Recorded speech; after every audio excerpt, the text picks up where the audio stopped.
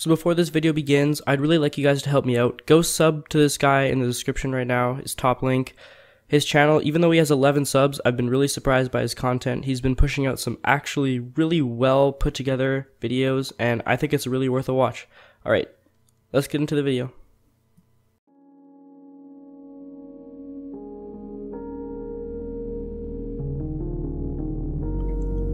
Welcome back, or welcome for the first time. In today's episode, we will be taking a look at our rapidly growing Camponotus nericticus colony. Or is it?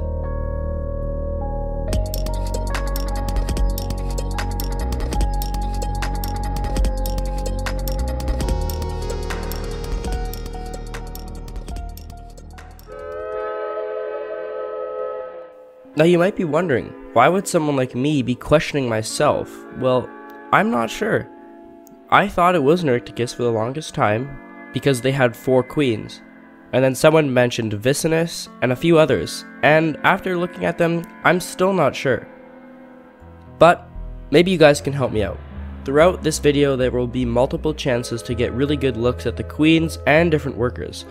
Another thing I've noticed is tri-colored workers, so some of them have black heads and some of them have more like yellowish pale heads, and yes, these are fully closed. I'm not exactly sure. Some of the queens are also different, some of them are fully black and some of them have red, kind of like mini Noveboracensis. I'm not sure. Also, yes, I will add that I am sick at the moment and this sucks. Let's go over the backstory of this colony. Our story begins August of 2019. Me and my family head up to Alberta for a family trip. Before going, I talked to a few people around that area and met up with one of them.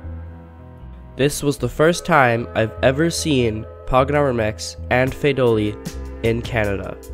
That day was amazing.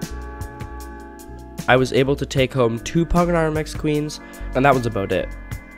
We left the Phaidoli alone as it was pretty rare, and we wanted to see next year when they had their nuptial flights if we could catch any then.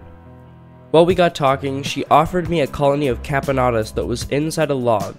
She had no idea what size it was or what species it was. She was assuming Vicinus at the time, but we had no idea. Of course, I accepted the offer, and we took it home. Once we got home, there was quite a struggle to try and get them out of the log. But eventually, I was able to crack open pieces of the log and narrow down to where the colony was located. With a little bit of light and a little bit of water, we were able to scare the colony out, and what came out was insane. There were so many workers and so many queens. I had an Antscanada nest already on the way for them once I saw how big they were, but I needed a temporary nesting location, so I moved them into a tar heel ant's nest.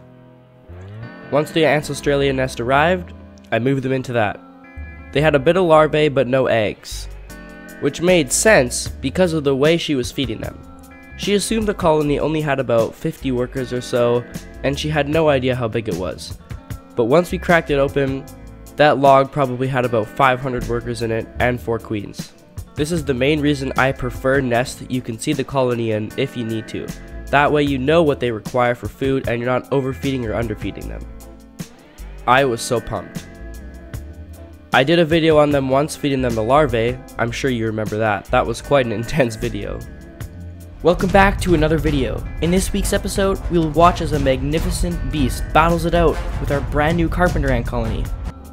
And I hadn't really done an update on them until now. So, here we are. Spring is on its way, and the queens have been busy. All of a sudden one day, they just started laying like crazy. There's probably about 150 eggs so far, and about 30 pupae. And there's more eggs every day.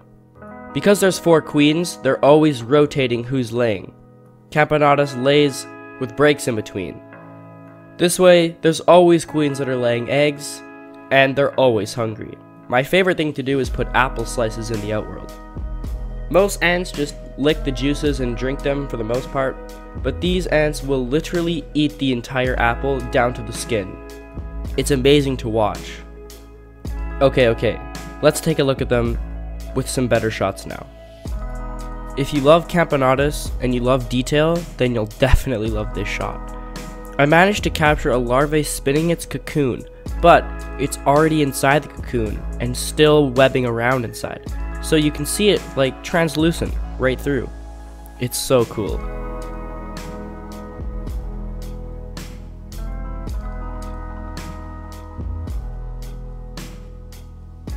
Now let's go over some of the shots where we get better clarity of the queens, because I'd really appreciate it if somebody could help me out here.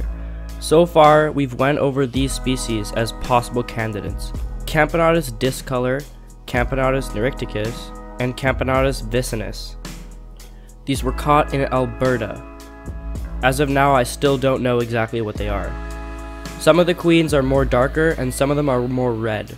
They're quite smaller than Camponotus noveboracensis or pennsylvanicensis. I'd say about 3/4 to almost 1/2 the size. They're quite small. If you have any ideas, please feel free to drop them in the comments below, as I'm always open to suggestions and I'll take a look and see. But I'm sure you guys want to see them in action, right? So let's give them a mealworm.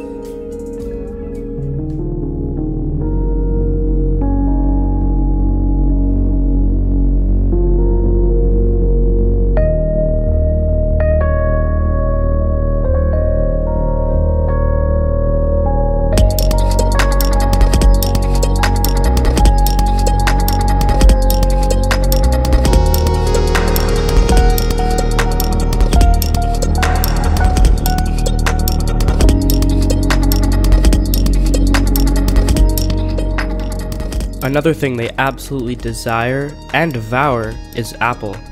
Depending on how hungry they are, within a week they can completely devour an entire slice. It's quite mind-blowing to watch. You can see here how the color reflected amazingly to create this extremely clear shot. Definitely one of my favorites. Spring is beginning, and so is their brand new batch of workers. So I'll definitely keep updating on this on my Instagram as well as YouTube, and I am really excited about this. I haven't had a really successful Camponotus colony yet, so this will definitely be exciting. Make sure you follow my Instagram to keep updated with all these colonies. I'm definitely going to be moving them into a Y-tongue nest sometime, as I'm pretty sure they'll like that much better. It better represents wood, and it'll keep them more dry. They seem to be doing pretty good in the acrylic so far, so we'll see how that goes as well. I have quite a big order coming from the ant keeping depot with various nests that I've never tried before, so hopefully I'll be able to test some of them out, move some colonies into them, and then do a review on them. There's quite a few queens and colonies behind the scenes I have yet to feature on this channel, so I'm really excited to do so this spring as well as this summer. I really thought about this video for a long time on how I was going to make it, and I still didn't work it out completely 100% how I wanted it to turn out, but I decided that a video had to be posted, no matter what it was, no matter how I made it, because it has been too long.